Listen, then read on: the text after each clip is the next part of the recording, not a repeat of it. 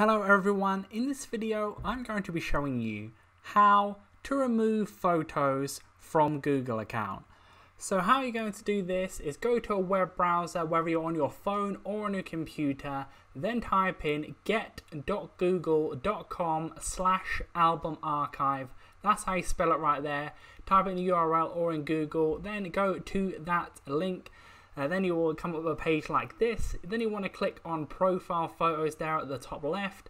Then you'll want to go ahead and click on that profiles photos again. Then you'll just click on whether profile photo or photo in general here you do want to remove.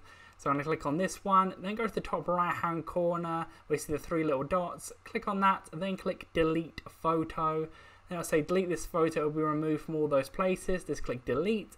Then it will be done. So you could do that similarly for all of these ones here, as many as you want. So leave a like on the video if that did help you out. Subscribe for more videos like this. Click on screen to see my how-to videos on the Google app and other videos similar. But that's it for now. I'll see you on the next video.